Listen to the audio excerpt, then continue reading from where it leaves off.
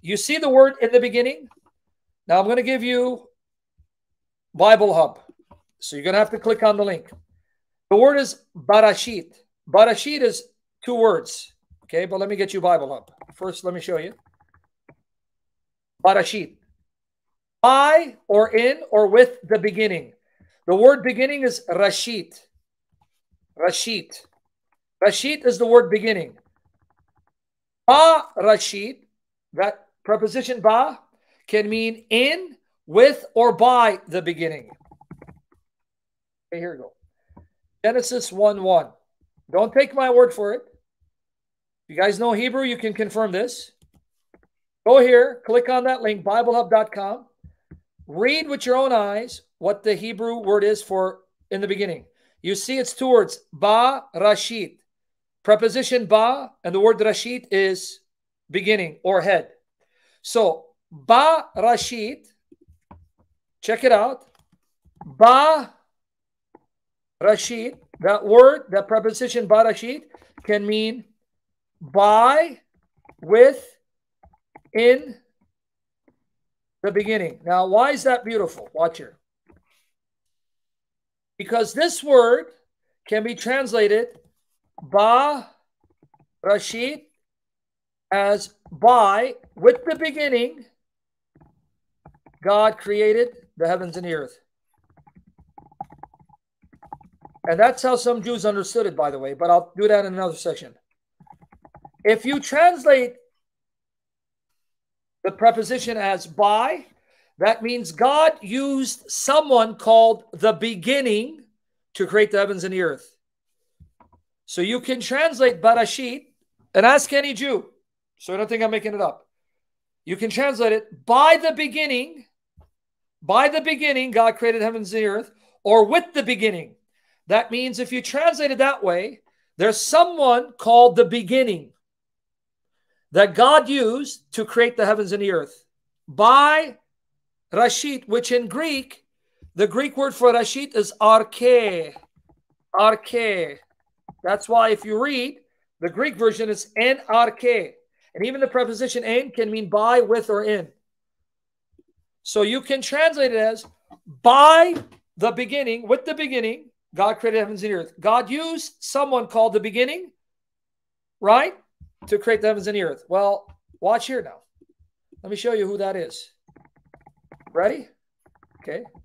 Colossians 1:16-18 and Revelation 3:14.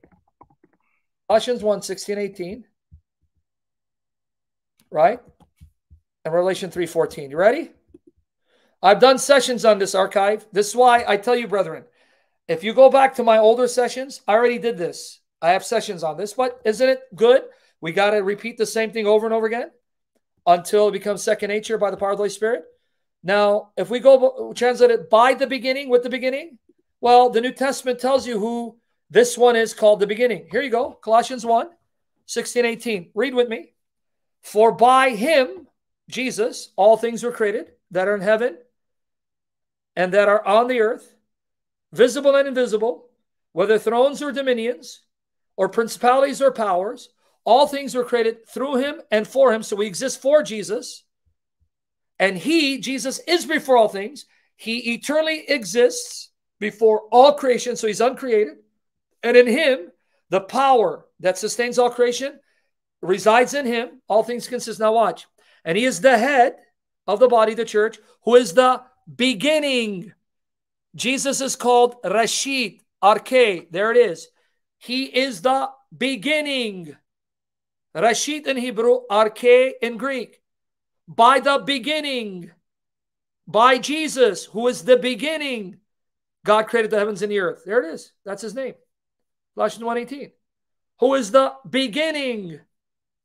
The one who caused creation came into being. He began it, and God used him to begin it. The firstborn from the dead, that in all things he may have preeminence, so he can be supreme over everything in creation.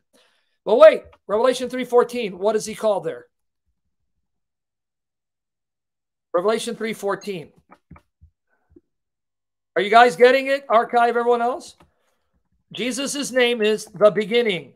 because he's the one that God used to begin creation. He began it by bringing it into being. Revelation 3:14. Revelation 3:14. Here you go. And to the angel of the church of Laodiceans write, these things says the Amen, the faithful and true witness, the beginning of the creation of God. Here again, Jesus called the beginning. Hebrew, Rashid, Greek, Arche. So by the beginning, God created the heavens and the earth. God used the beginning to create the heavens and the earth. This one called the beginning began creation by bringing it into existence. And that's why it's called the beginning, because he caused it to be. There you go.